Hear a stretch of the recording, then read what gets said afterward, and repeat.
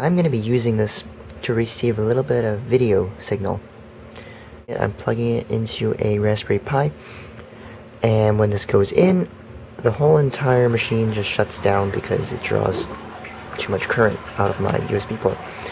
So what I need is a powered USB port, and this is a cheap USB hub that I'm pretty happy with sacrificing to make an external power source for it. I'm just going to go ahead and take the screws off.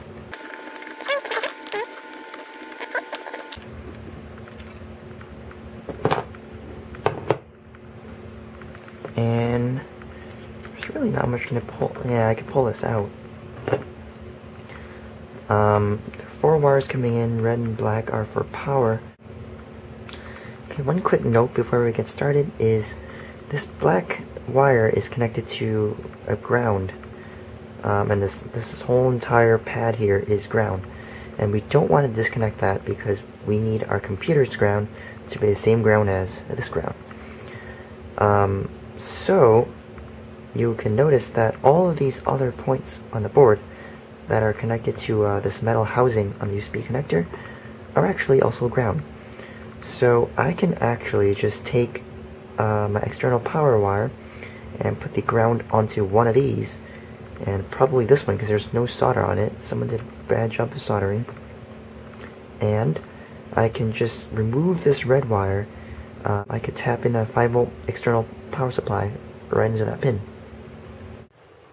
Okay, so here's the plan. I have an old USB connector that I've chopped off the other end of for something else. And you could get these probably inside an old USB mouse or something like that you don't need. And for the cabling and wiring, I have a bunch of Ethernet cable. This is just a huge coil like that that someone tossed out. So I've got 2 wires, and this is going to go on somewhere here, one there, and one there, and then the other end of it is going to go onto the red and black of this other USB connector, and this way it can connect it to a phone charger or something like that with the USB 5-volt output.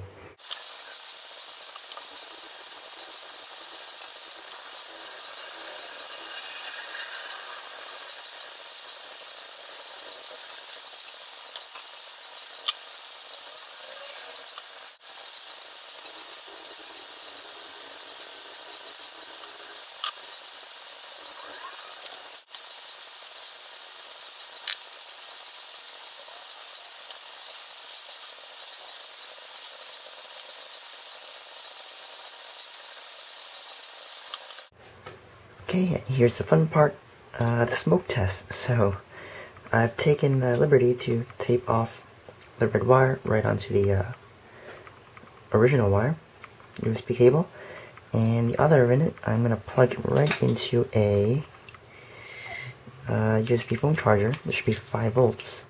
And I'm going to have this in my hand, just, you know, not that bad.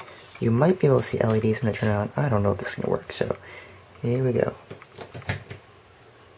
There we go. And we have a green light. And there's no smoke, nothing blows up. So, there we go. Now we've got a powered USB hub. And this thing can deliver 2 amps, 2.0 amps, right there.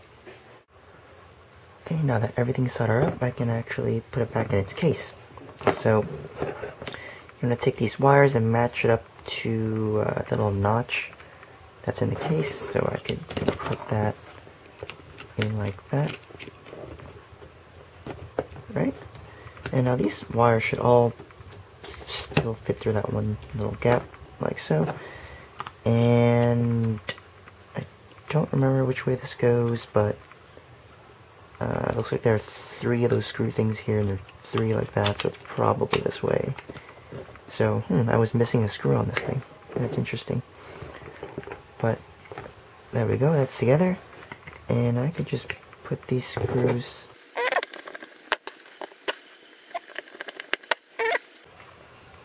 hub, original USB connector, And of course, the other end to it is here. It goes into there. Now we're going to test that on our little dongle that we had before.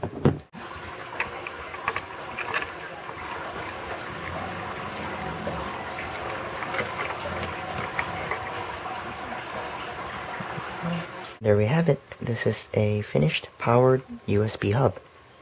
Hope you enjoyed that. Thanks for watching. Bye.